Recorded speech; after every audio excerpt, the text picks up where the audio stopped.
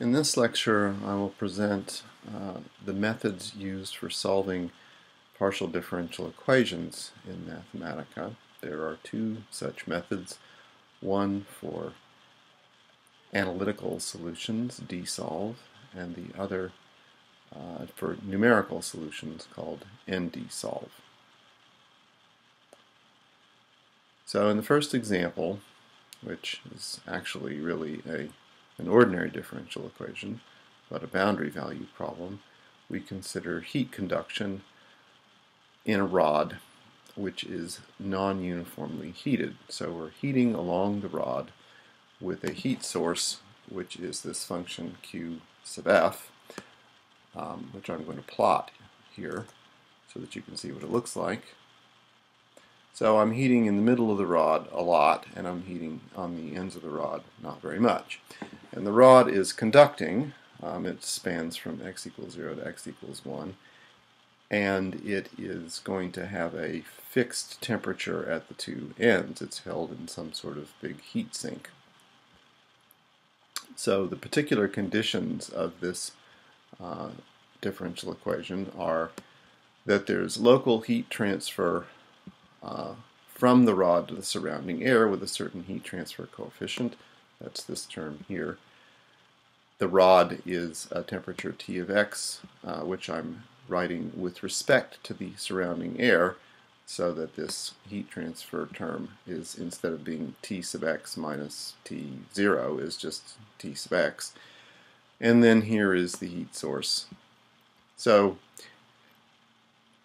the origin of an equation like this is a subject for a heat transfer course, but the solving of it is something that can be done here in Mathematica. So here's the differential equation. Here are the two boundary conditions, that the temperature on the two ends of the rod is clamped to being the ambient temperature, and since I'm measuring temperature with respect to ambient, that is 0. Here's the unknown function, and here is the variable that the unknown function depends on. So I can solve this, and I get, as usual with these solve functions, a list of substitution rules, a list of solutions, each of which is a list of substitution rules. To use that solution, as before, I use this slash dot notation. So I take the first and only solution of this, which is ans sub 1, and then I define a function based on it in this way. And so here is how I define a function with this x underscore notation to indicate that x in this line here is the argument of a function I am defining. So it echoes back the definition. I can now plot this function to see what the solution looks like. And it is indeed 0 at the two boundaries, as the boundary condition enforced, and hotter in the middle, as you might expect, where the heat is being dumped in.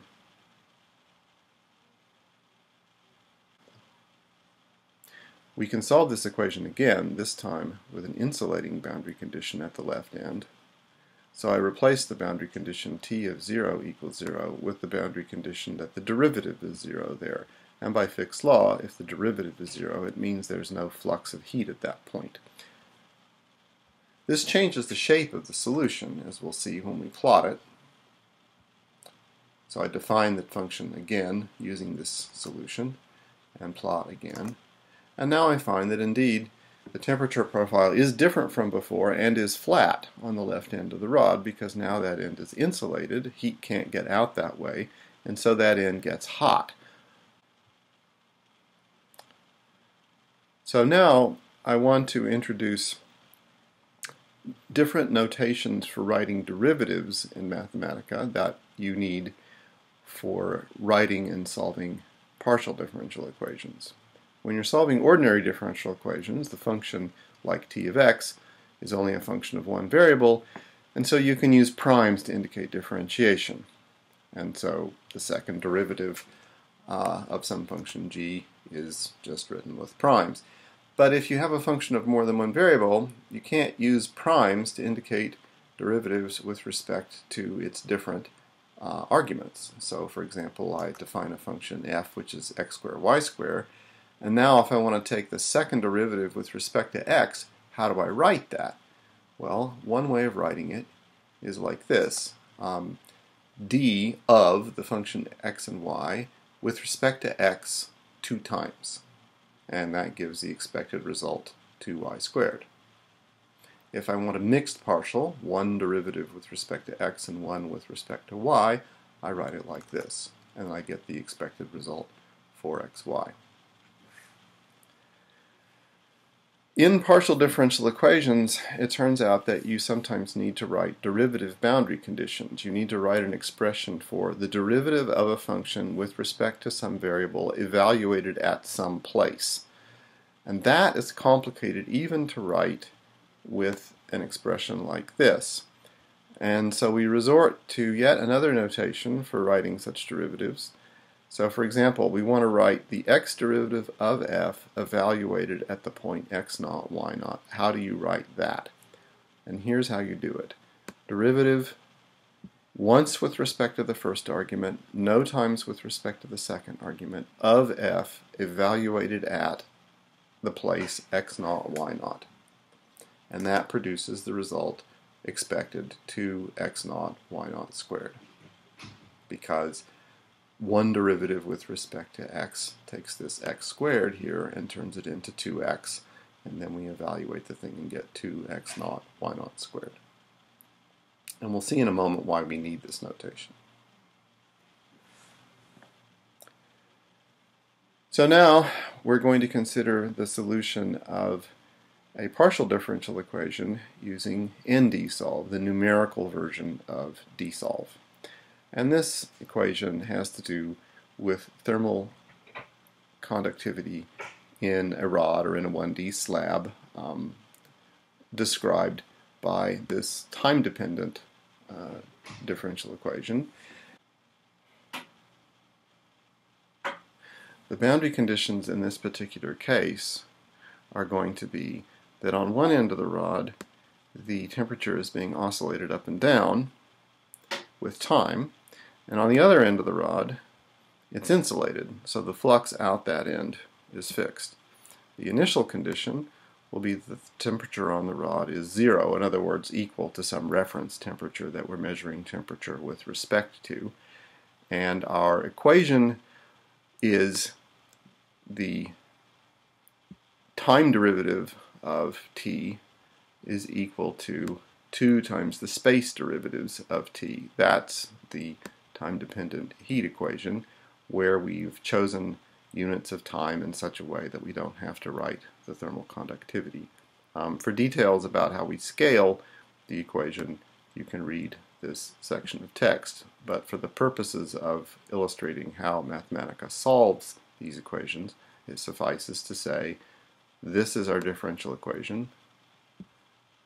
These are our boundary conditions on the left end of the rod and on the right end of the rod, and they are true for all values of time. So that is a boundary condition at x equals 0 for all t, and this is a boundary condition at x equals 1 for all t. And this is an initial condition which says that the temperature is 0 at all x for 0 time, which is the initial time. This is the function we are solving for. And this is the range of the variables t and x that we're solving for. And we have to give that range whenever we do a numerical solution of a differential equation. Just as we did for ODEs, we have to do that for PDEs too. So we're specifying the range of times and x's for which we're solving the equation. If we do that and execute it, then we get, as we got for the ODE example, an interpolating function, which is now a function of t and x both. And we can store that as a function that we can use later in the usual way. Now I can plot that function, and to plot a function of more than one variable, if it's 2 variables, I can make a 3D plot. So I give the range of both the times and the x values that I want to see, and then choose values of the options to make a decent looking plot. And I get something like this. So this is the time axis. This is the start of time over here, and time is progressing this way. This is the space axis, This side is the left end of the rod where the temperature is being swung back and forth, and this is the right end of the rod at x equals 1, which has the insulating boundary condition where the slope of this function has to be forever flat. So the function is coming in flat to this side. And this shows the time and space dependent profile of the temperature as the left end of the rod oscillates up and down, hot, cold, hot, cold.